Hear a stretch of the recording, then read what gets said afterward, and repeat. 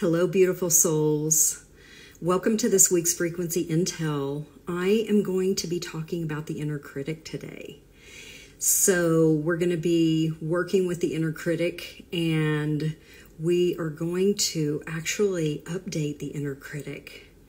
And I'm super excited to share this practice with you, because when I tapped into the frequencies and felt into what we're working with this week, I felt the energy of leucosis in alchemy. This is the energy of lightning. And this energy that we're working with is about perfectionism. It's also about facades and hesitation. And this is very much a part of the ego structure or the personality structure rather than the spirit. And we don't want to vilify the ego. We don't want to make it wrong or bad. We want to actually befriend the ego. We want to partner with the ego and to recognize that it is part of this beautiful container, our human energy vehicle that carries our spirit in this life. And when we can come together as one and work in harmony and unison as matter and spirit together, our human energy vehicle, our precious body, and the mind that is part of our body, along with our soul, with our spirit, we really become unstoppable. We become a powerhouse. And the energy of leucosis in the alchemist laboratory is the energy of thinking that you're already done. It can also be the energy of the know-it-all. I've already done that. I've already learned that. I've already tried that. I've already healed that. And that is the energy of hubris. And it excludes any new possibilities or any expansion of what is possible. And we are in an expansion right now, and being open to new possibilities that have never even dawned on us before is the beauty and magic of where we are right now. And so what I want to share with you is a practice of upgrading and working with the beautiful critic, our inner critic or our critical parent. This aspect of ourselves is a worthwhile, beautiful, and beneficial part of us that we created, that's maybe run amok and is really harsh and demanding and cruel. In many ways, the inner critic can be wildly cruel to us. But here's why. So when we are small and we are trying to learn how to fit into the tribe that we drop into, our core family, whomever that is, we are being programmed to know how to be who we need to be in order to fit in and to survive. It's a survival tactic. So we develop this beautiful inner critic that pays attention to what other people are saying to us and about us, and records that information and remembers it.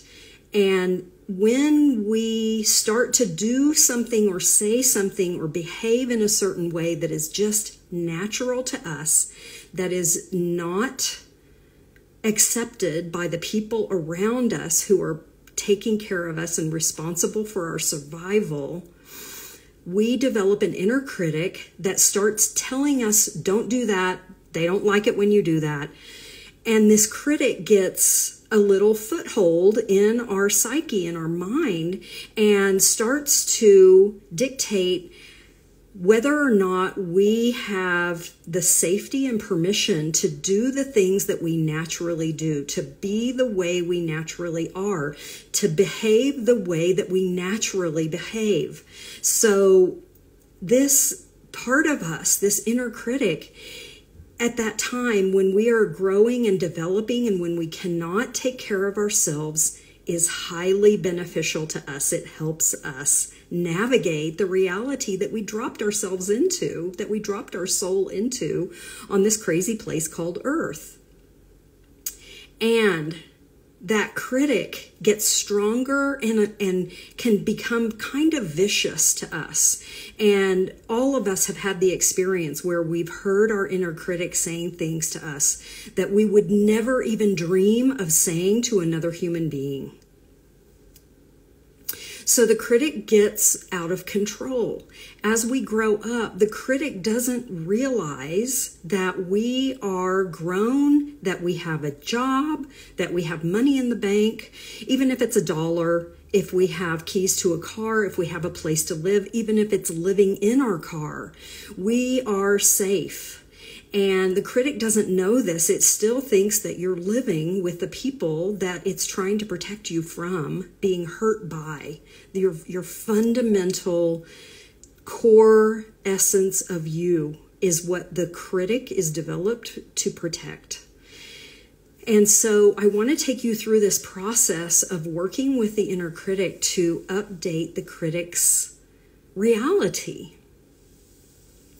And so it's a very simple practice. What I want you to do, if you're in the space to be able to participate, beautiful. If you're not, pause this, save this, pin it, and come back to it when you have the time and space to really work with your inner critic and update your critic, because we're going to transform the critic. So in order to begin, I want to invite you to just notice wherever you are in this now moment and notice the space around you. And if you have the availability to close or lower your eyes, to bring yourself into your internal world, that is ideal. And so just beginning there, beginning by lowering or closing your eyes and beginning to take your awareness into your internal world and away from the external world.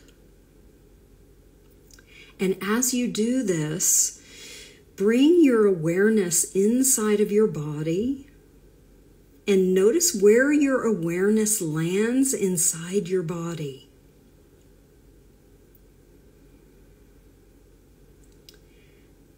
Just noticing where your awareness lands inside your body begins to quiet your mind. And allow your mind to become quiet and noticing any thoughts that arise and letting them pass by without paying any attention to them.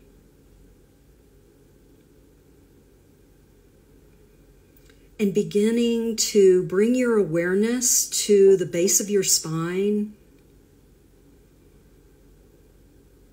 to your root chakra, for those of you who are familiar with the chakras, and forming your awareness in the area of your hips. And bringing your attention to your own energy. No one else's energy, just your energy. Noticing that the mind is becoming quieter as you focus your awareness and attention in the base of your spine. Notice your breathing is slowing and becoming more rhythmic. All on its own without you needing to shape your breath or pay any attention to it. It's happening for you. And bringing your awareness into your energy and sending your energy down into the earth.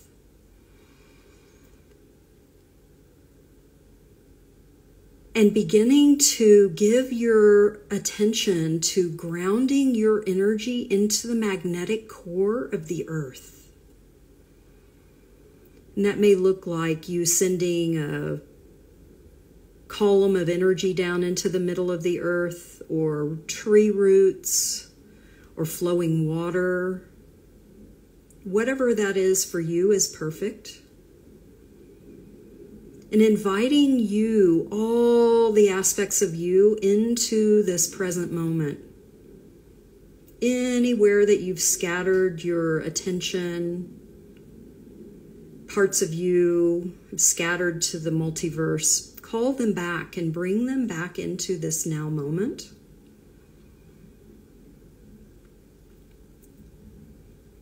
And turn on your imagination and give yourself permission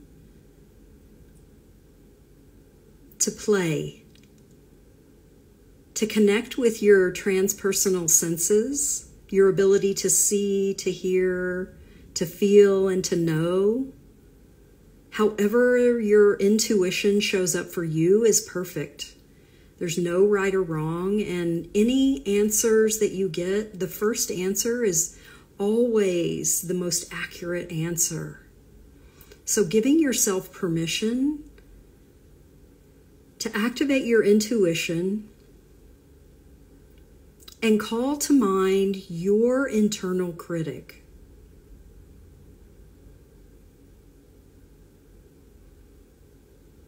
Asking your critic to join you.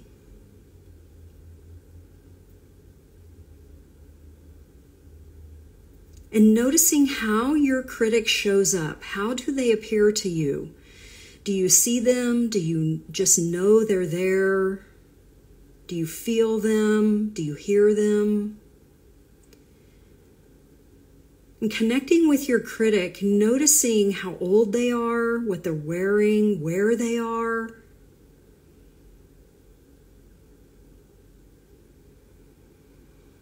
And opening your heart and creating a safe space for your critic. Maybe something unusual for your critic to feel safe. Welcoming your critic. Thank you so much for coming. I'm so grateful you're willing to meet with me.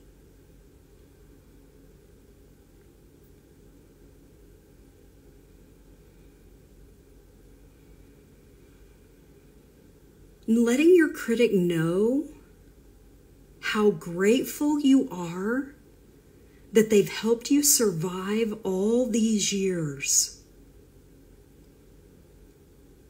And what a magnificent job that they've done up until this point.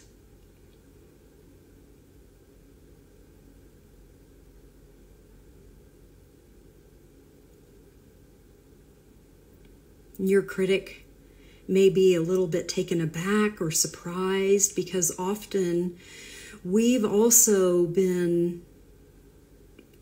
unkind or rejecting or trying to suppress or separate ourselves from our beautiful critic, not knowing that they were just trying to do their job.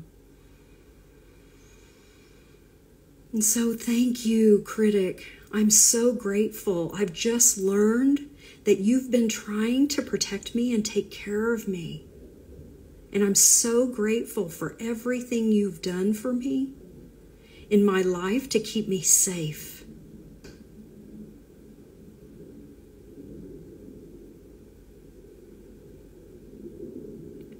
And just allowing the critic to respond to you in whatever way your critic responds to this new information that they're receiving. This praise, this thanks.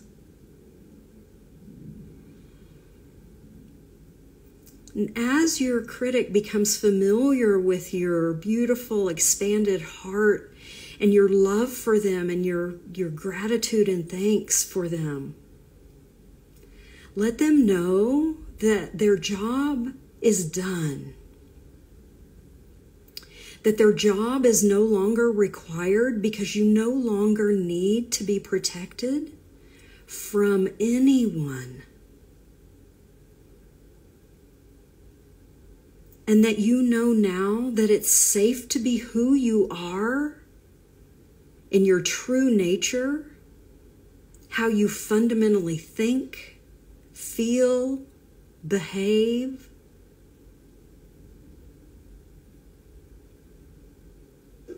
that you are safe to be your authentic self, your wacky, quirky, unusual, individualistic, brilliant, illuminated self. And let your critic know. I'm so grateful for all of the work you've done. And now when you criticize me, it's no longer beneficial. It's actually causing me harm and keeping me from living my most fulfilled, joyful, abundant, radiant life and contributing my magic to the world.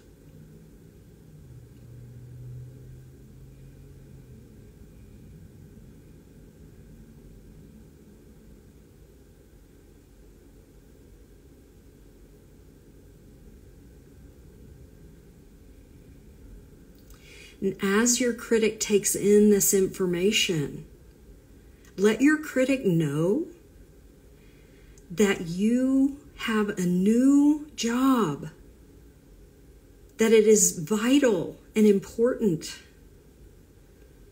that you believe in this part of you and that you want this part of you to continue to support you, but in a new way.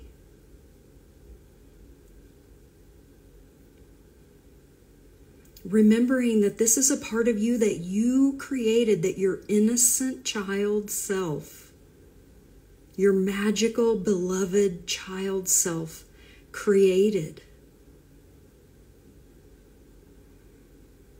And so invite this part of you to transition into a new role in your life.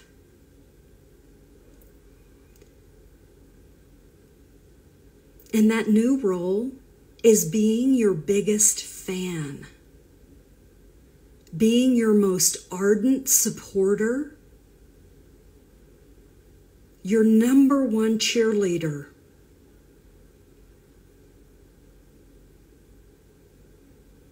And every time you do something that brings joy, happiness, fulfillment, pleasure, invite this part of you to celebrate this with you, to cheer you on,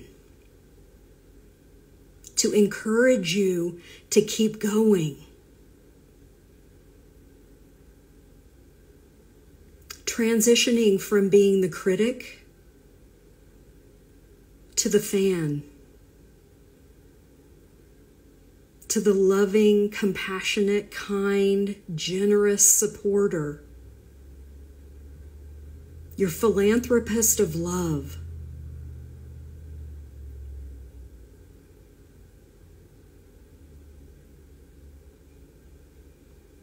And welcome this part of you into their new role by opening the beautiful, sacred sanctuary inside your heart. And making space for your ardent supporter, your magical love philanthropist, to have a new place to interact with you from, to support you from, to whisper sweet encouragements into your ear when you don't know what the next step is. Keep going. You're on the right path. I love you.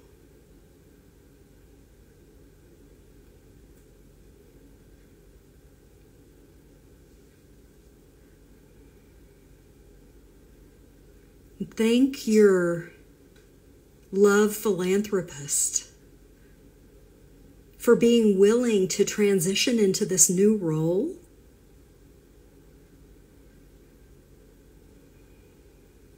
And becoming your biggest supporter.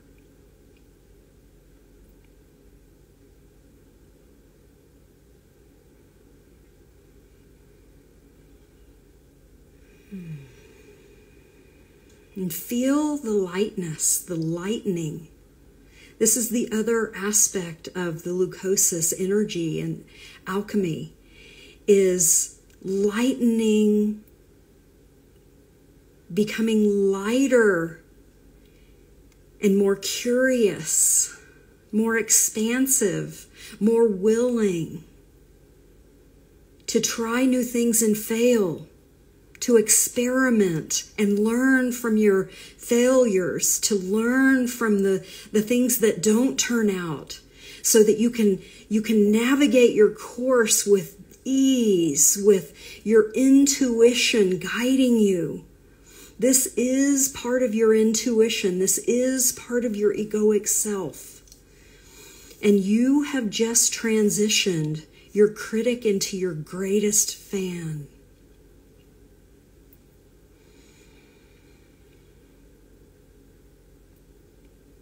You've just worked with the energy of leucosis that's here, supporting your beautiful creations, because your magic, your medicine, your creative spirit, your output is needed. It's vital that you bring it here into physical awareness, into manifestation, into the third dimensional reality, to support the creation of the new earth, to support our becoming homo luminous, our radiant selves. Literally, this is a part of you embodying your light body. This is what you've just done. I want you to become aware of the energy running from the center of your brain down to the tip of your tailbone and radiating out into every cell, every molecule, every atom, and every subatomic particle of your holographic field, of your body, your mind, your spirit.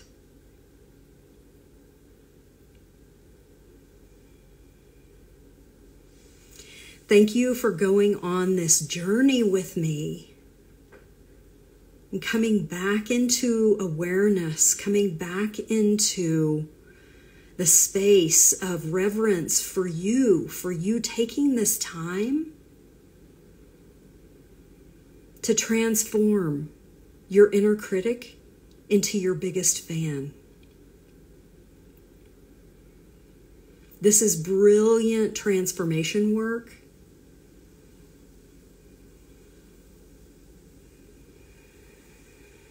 You are brilliant.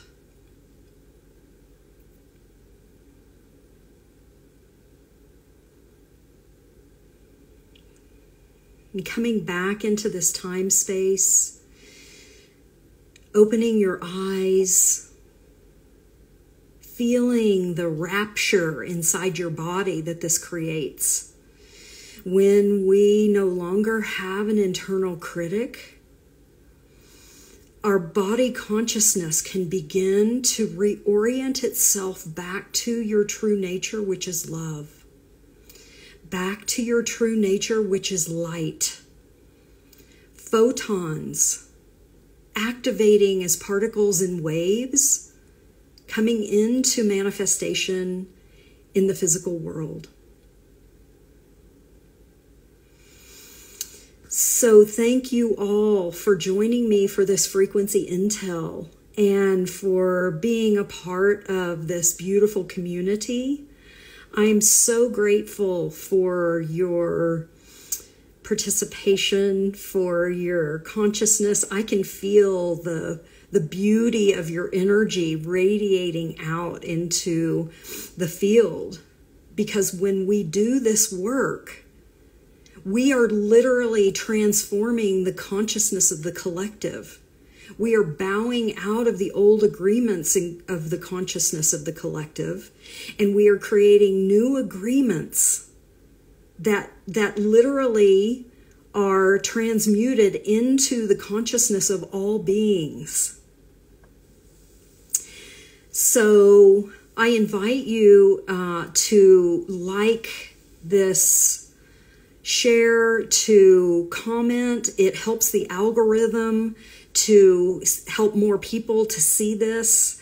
I thank you so much for your support of this work and of the consciousness of the collective and your beautiful hearts. And I really look forward to seeing you next Sunday. Frequency Intel will be up on my YouTube channel if you want to binge watch and do this over and over again. Sometimes it may take a while for the critic to transform if the critic has been really strong and really identified with their role.